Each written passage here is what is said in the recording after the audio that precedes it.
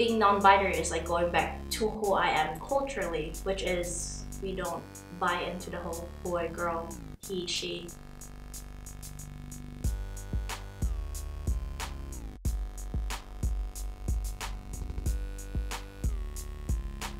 In my culture and my language, there is no he or she kind of pronouns. There's only they or this person or that person, and that's how you always refer to people. Like for me, I knew that I wanted to use they pronouns in English because I knew that I felt most comfortable in Mandarin, where ta is the pronoun for everyone, but there's no ta in English, and I had to pick one, and so it was they.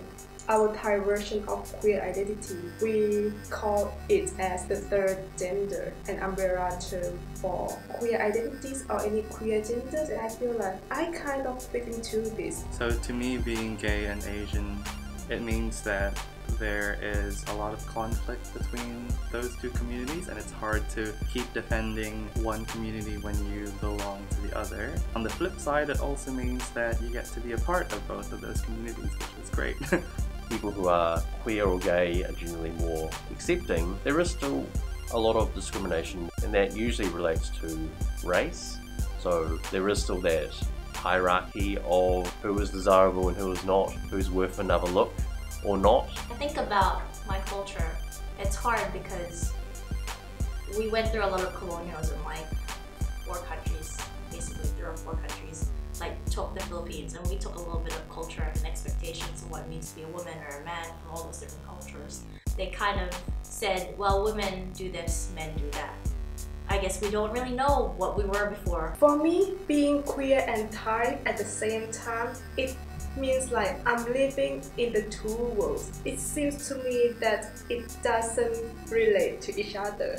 Being Thai means like I'm concerning my family's obligations and protecting my family's spaces. Meanwhile, being queer can mean like I don't conform to any social rules or norms when I'm in love with someone. If in China, I can still not tell my parents. My mom is quite open-minded, but she still not accept this kind of thing. It's for most of us who are migrants especially, there's a lot of parental mourning a lot of the time, no matter how comfortable they are with what they might consider Western values. Your being queer is a sign that you're not as Asian as we hoped you were. Coming to a country like New Zealand as an Asian person, as an Asian parent who wants the best for their kids, you hope that they will have a better life and a broader life. But on a lot of levels, you also hope that they won't grow up to be people who are alien to you.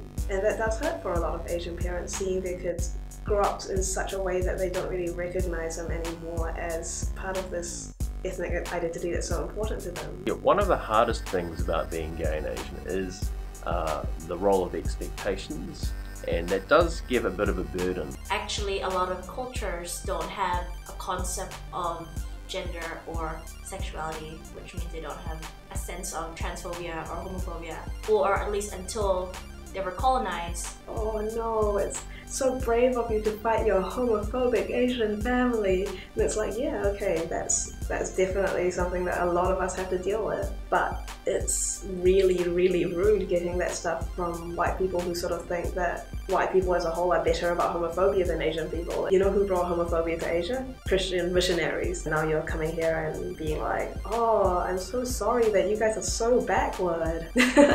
That's really offensive, and I really hate when that happens. Stop thinking that you are lesser than people who are white, because color is great. And that's it. Stay strong. Everything will fall in place. I think we would all be better off if we were a bit more patient with each other when we meet new people, when we try and find out what people are about.